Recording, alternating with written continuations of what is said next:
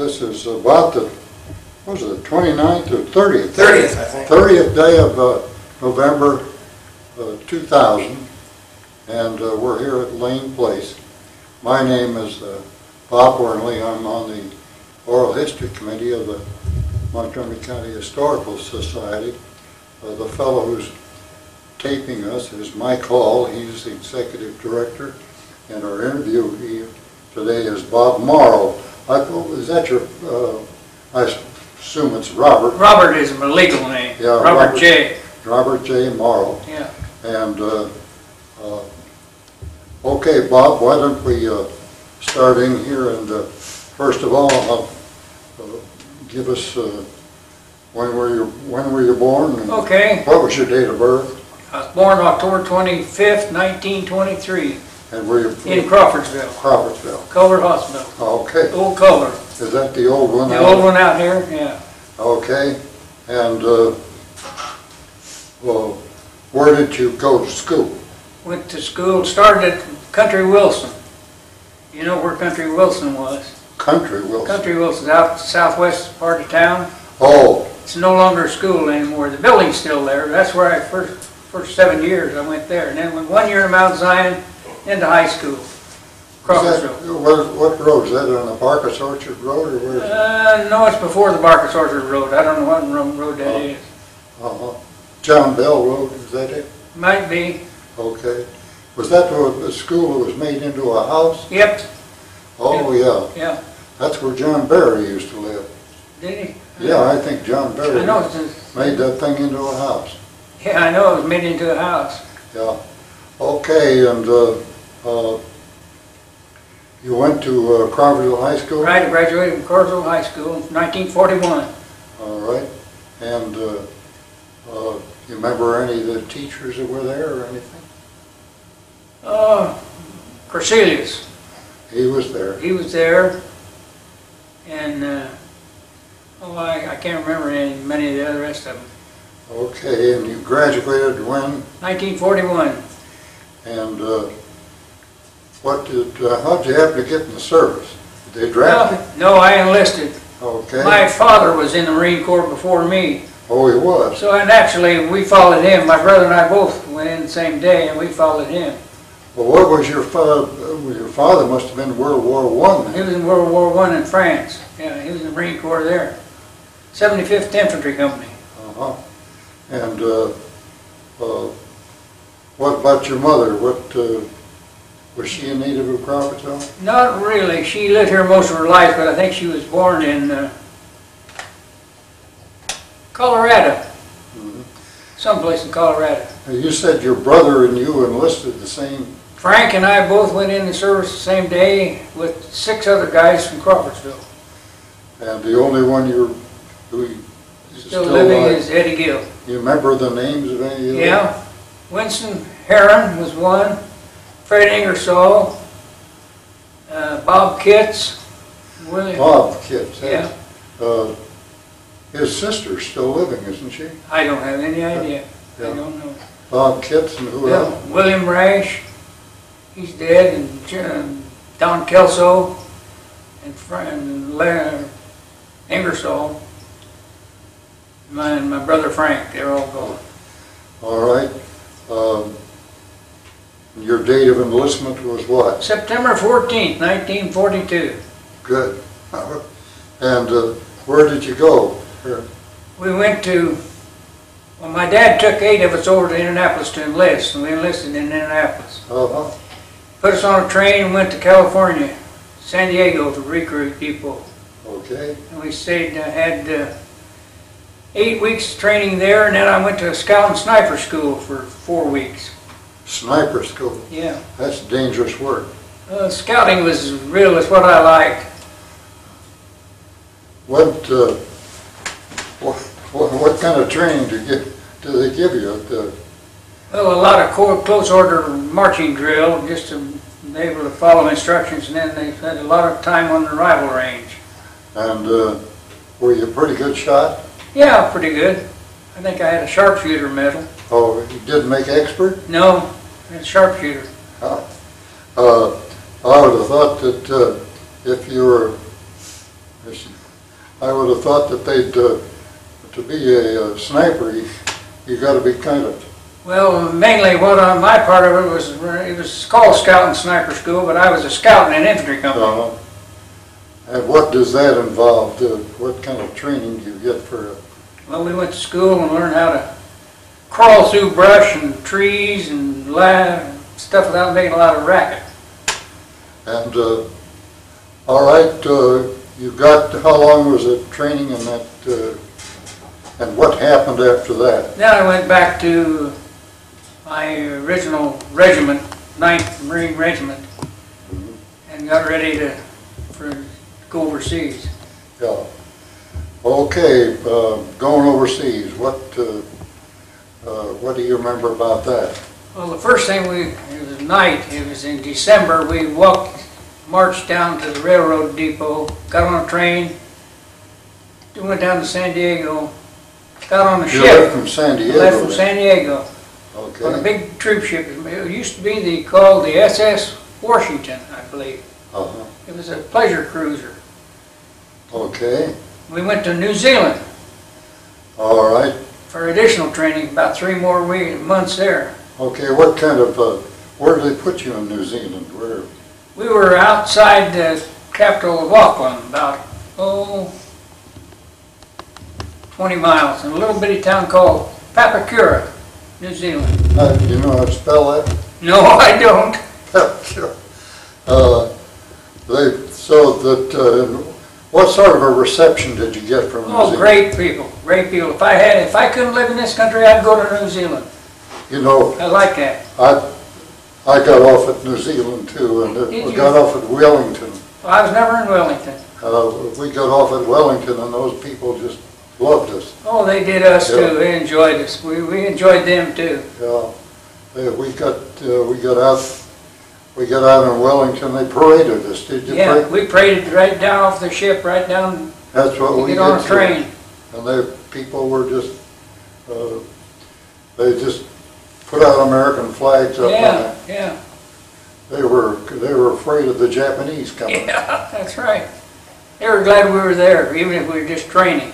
And they knew we would be leaving sooner or later, but they were glad to see us. Yeah.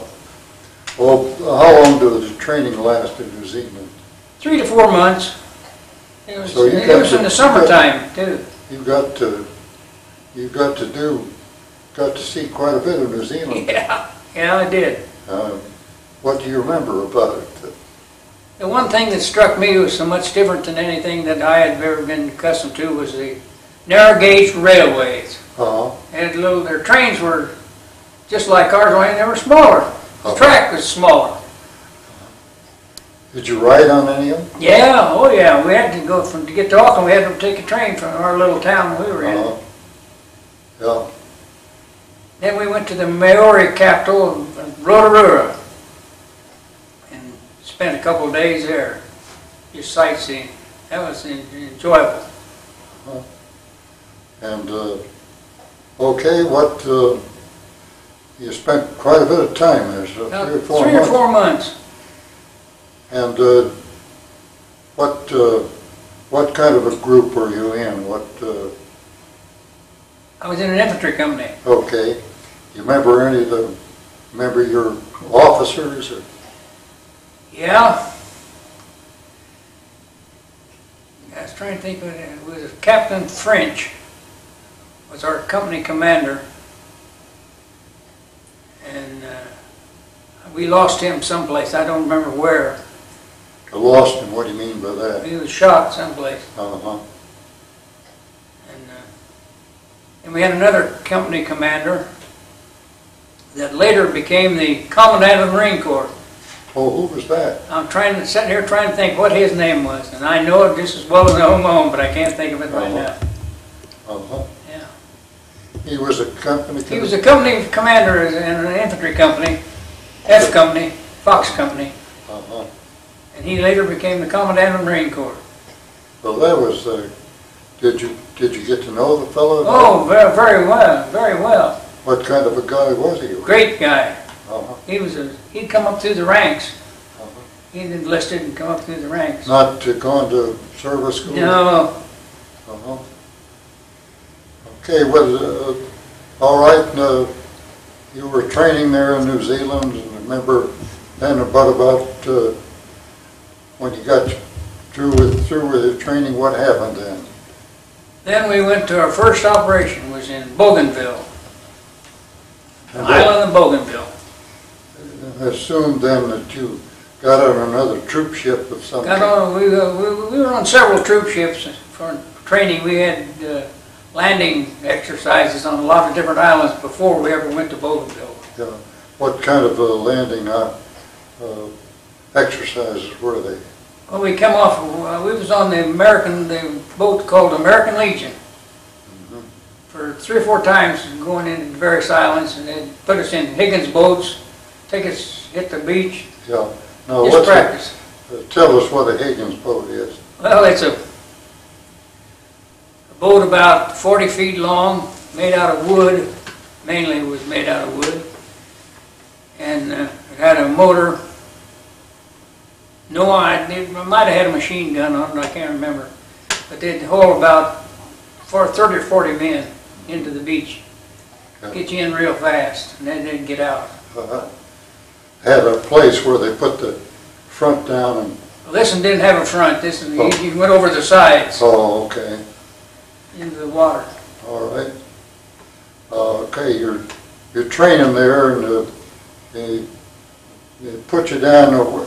When the action really started, where'd you go in? Bougainville. That was our first operation. What do you remember about Bougainville? It was dirty and wet. We were wet all the time. Uh-huh. It was in the tropics.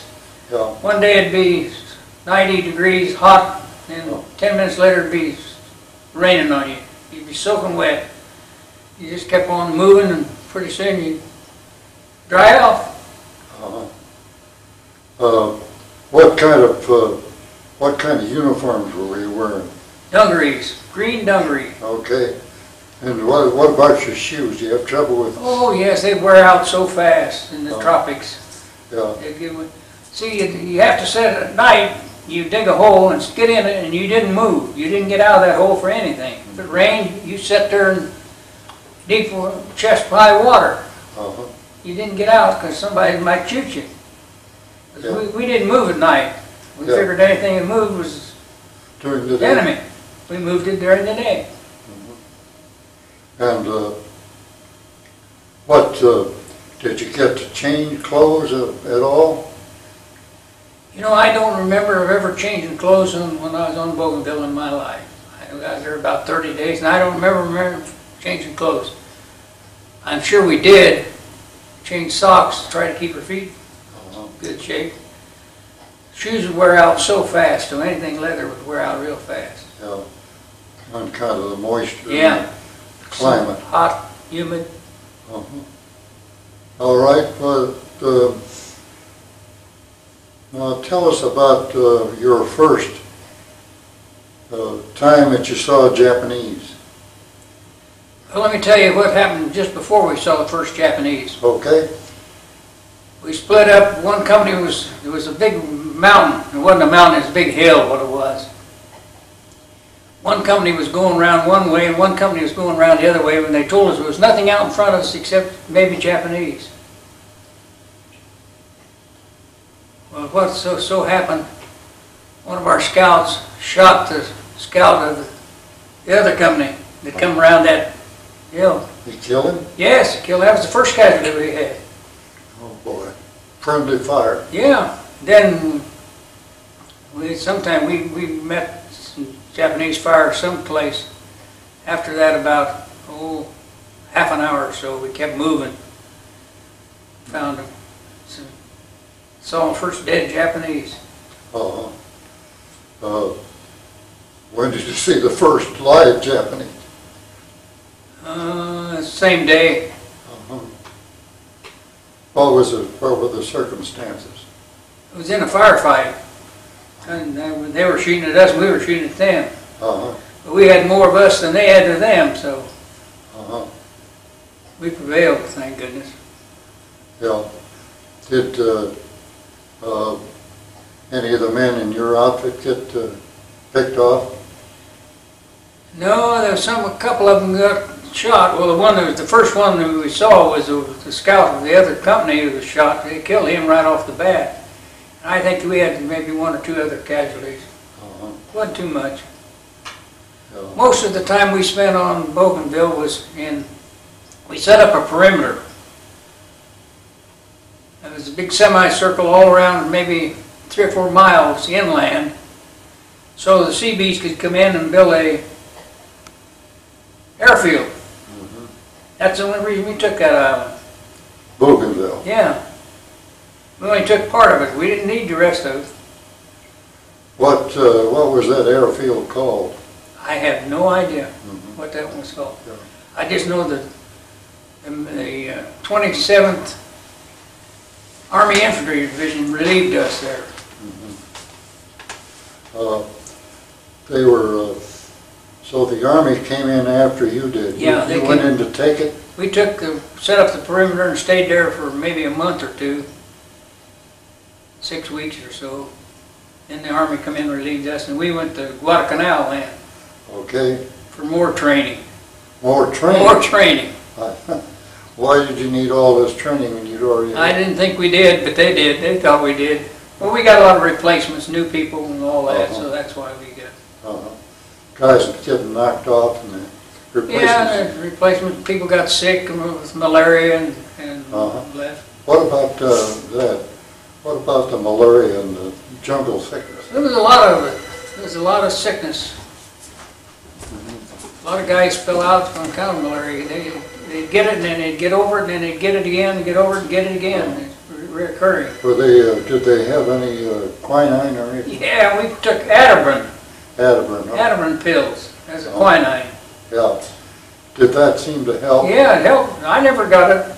Didn't bother me at all. I took it faithfully. Yeah.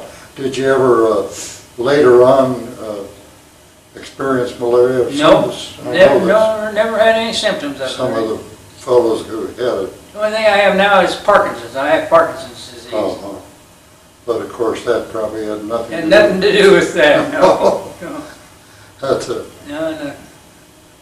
That's a disease that older people get. Okay. Well, let's go on and talk about. You moved over from there, from Bougainville to Guadalcanal. Guadalcanal. The 1st Marine Division had taken Guadalcanal. They had subdued most of the Japanese. There's a few still left, but not much. So we just used it as a training base. Yeah. And what was your outfit was which Marine Division? 9th, well, we was the 3rd Marine Division. I was in the 9th Infantry Regiment. 3rd and the 1st came in. 1st Division was on Guadalcanal before we were, yeah. Yeah. How did you find Guadalcanal? Well, we were stationed... Some of the same, was it? The climate was about the same. Hot during the day and then rain half the day and then hot again. We were stationed in a Lever Brothers palm forest. Coconut grove. And that was interesting. You get all the coconuts you wanted to eat. I didn't like coconuts, so I didn't eat them. A lot of them did. Now you mentioned staying in a foxhole at night. Yes. About digging a foxhole. I suppose the foxholes, you had a short, you had the traditional shovel. Yeah, I had a short shovel about that long. Short shovel. And you could dig with it, yeah. It was probably pretty pretty muddy and... Oh, the ground was soft, yeah. It wasn't no hard ground or gravel or anything like that. It was just dirt. You say you stayed in those... You lived in that hole at night. As soon as it got dark, you got in that hole and you, with your buddy, 2 of you in a hole. 2 of you? And nobody moved. Nobody moved? You stayed there and that's it, regardless. Did they make the hole Just big enough for two people? Just big enough for two people. Did you two of you get together and dig it? Oh yeah. Okay. Yeah. Oh yeah. Now Dug a lot of holes. You mentioned the buddy, your buddy. You had the buddy system, I take it. And who was your buddy? A fellow from Nebraska, Omaha, Nebraska. I was the lead scout and he was the second scout. He and I worked as a pair together all the time. We led all the patrols. He and I lived together all the time. We were in the service. And did you keep track of him after the war? Yes, I went out to visit him a couple of times. He died about, 10 years ago.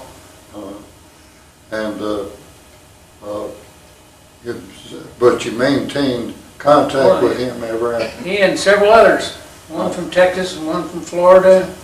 Oh yeah. But he was the one buddy? He was the one buddy that I stayed most of the time with. Who were some of the others? One boy from Texas.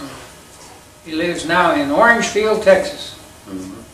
Or Orange, Texas, I guess. Did you ever hear from him? Yeah, I go see him. Okay. I saw him about 3 years ago. My wife and I went down 3 or 4 times while she was living. And what about you say you had another buddy too? One in Florida, and he used to live in Indiana. He now lives in Melbourne, Florida. So he's still alive. You ever go to visit him? No, I never have. And he's invited me down several times, but I've never been to Florida. You never? Never have. I just never had no desire to go to Florida. When it gets cold, I want to go to Texas or someplace. You're a rare bird. Most people have been to Florida. Yeah, I just never wanted to go. Okay. Now, tell us some more about your combat experience. Okay, from Bougainville or Guadalcanal, our next operation was the island of Guam. Okay. Our company landed on the beaches of Guam, Agana Bay, A-G-A-N-A, Agana Bay. We have that. Agana is the capital of Guam. Yes. They have that in crossword puzzles. Did they? Yeah. Well, anyway, that was our next operation, and we lost a lot of men there. Oh, you did? Oh, yeah, we lost a heck of a lot of them. Why was that so tough? Well, there's a lot of Japanese on that island. Yeah. They had taken it earlier. Now, how the Japanese? They had so many. Were they in caves or what were they? They were in caves and holes just like we were. And if they moved, we'd try to shoot them. If we moved, they'd try to shoot us. Well, wasn't it just kind of a stalemate? Just about. But one night we were laying up on what they call it was a ridge we called Fonte, F-O-N-T, Fonte Ridge, and they counterattacked at us. Banzai attack, screaming and hollering. Yeah. Oh boy, we got a lot of them that day. They just got up out of their... Yeah, I think they'd been drinking sake. There's a drink the Japanese drink. They were a little crazy. So they just got out of their foxholes and came rushing at us, and we shot a lot of them. We laid there that night, there was a machine gun set up right next to us. And there must have been 3 or 4 guys on that machine gun crew, and I think they lost 3 of them, 3 out of the 4 killed. Then the next morning, our tanks came up right behind us. I thought, boy, if that tank shoots, because there's an anti-tank gun coming up over a hill. The Japanese was pulling up an old 75mm anti-tank gun, and I said, if that tank don't shoot that first, we're going to be in trouble. The tank spotted him and got him first before he could shoot one. Now you say that you just stayed in the holes at night, and during the daytime you got up? In the daytime we moved. We was either moving forward, laterally, or sideways, or something. We moved someplace, whatever the plans were. What about your? Now, this new guy was the company commander by then, is that it? Yeah, he made company commander right after that Pawnee Ridge attack. Yeah. Okay, and all right, now you go ahead and talk about the. At any of this time, did you get shot? Were you exposed to fire?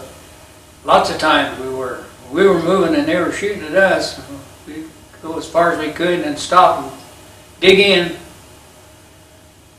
That's when I first shot. The first man I ever shot was right there.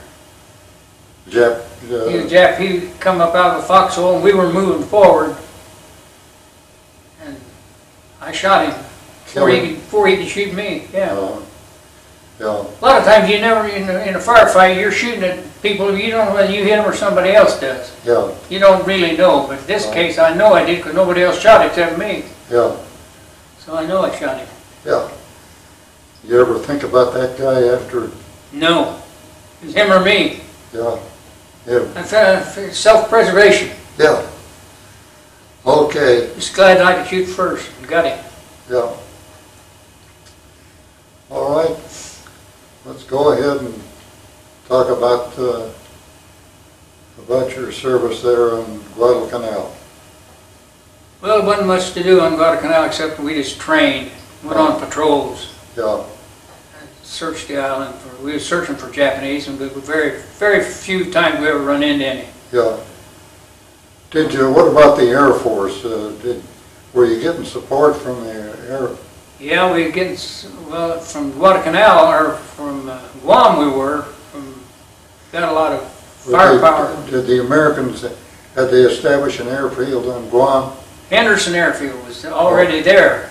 Oh, and yeah. we took that, the Marine Corps took from the Japanese. That's the one I always hear about, is Henderson Field.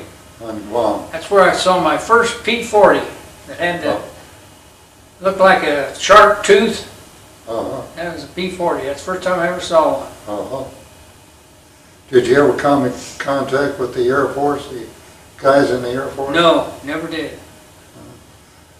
Were you on the Henderson Field at all? We had guard duty there one night. That's why I got to see the planes. I never saw any of the pilots or anything else because we had to leave with daylight. Okay.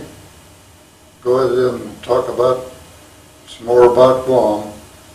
Well, after we'd got most of the island secure, all it was then was just send out patrols to mop up in case we'd find any.